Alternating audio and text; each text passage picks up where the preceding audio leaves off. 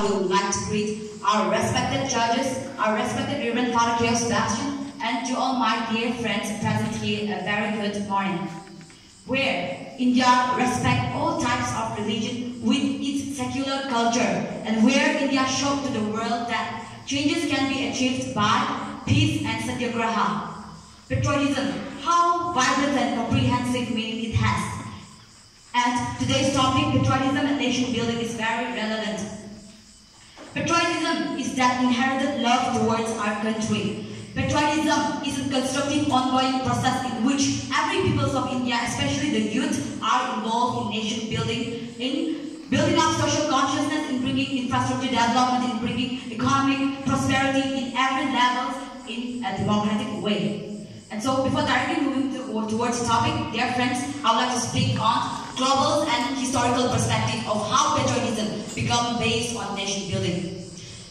The year 1789 is considered as one of the most unforgettable years in human history. Why? Because ideas like fraternity, ideas like equality, ideas like liberty flourished in French Revolution. And it not only changed French, but it changed the whole world with a new concept called patriotism.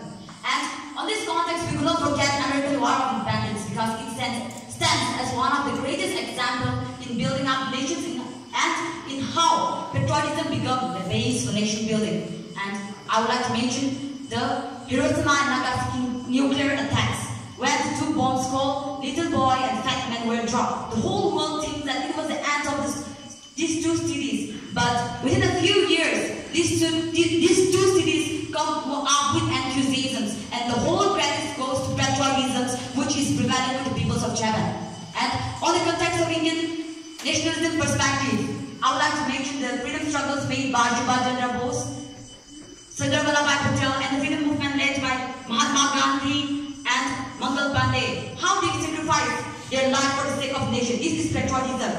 As Mahatma Gandhi says that I am patriotic because I am human and humane. And so we need a person who is a true lover to our nation, who is a person to the core of human. So let's be that human and build up our nations. And patriotism, there are many hurdles faced by patriotism and nation building. Mentioning a few: regionalism, communalism, terrorism, and unemployment, illiteracy. These are a few hurdles faced by patriotism. And on the other hand, spending taxes of time is patriotism, and education or eradicating the social evils prevailing in India is patriotism, and working with utmost dedication for Swachh Bharat is patriotism. Why Swachh Bharat is considered as patriotism? Because Swachh Bharat is to maintain clean India, clean environment. And so, if we maintain clean India, the citizens of India will grow.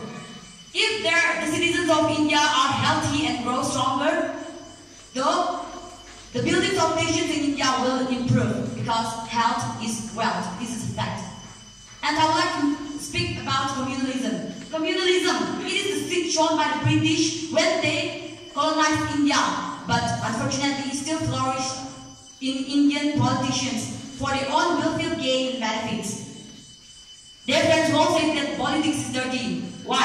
Because we thought that politics is dirty, but because bad people involved in politics. No, it is not because bad people involved in politics.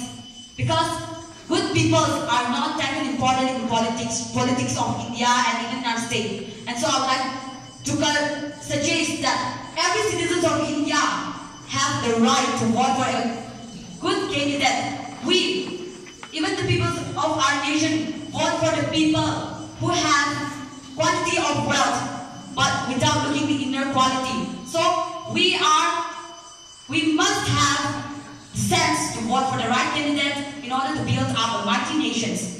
And I want to direct my attention towards educational systems of India. You know how educational systems of India functions nowadays? Educational systems of India focus only on scoring marks. I do not say don't focus on scoring marks. Yes, we should focus on scoring marks because it is the career of us. But we should also focus on the social and moral activities and also in co-curricular activities to prosper, to make prosperity for our nations and to work for the welfare of our country. And without overcoming or without overcoming social evils like regionalism, terrorism, regionalist feeling. We could not build a mighty nations because these are the hindrances or hurdles that nation building face.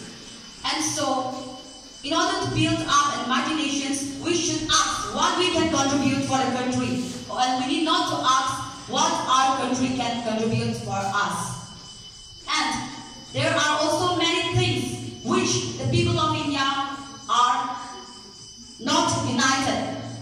We have the feelings of regionalism, as earlier speakers have mentioned that we have the feelings of regionalism. Yes, we have the feelings of regionalism. But how can we eradicate that feelings of regionalism in each and every one of us? That means youth. Youth are the pillars of the nation. So youth must open up our minds, open up our ears, and verify that we must not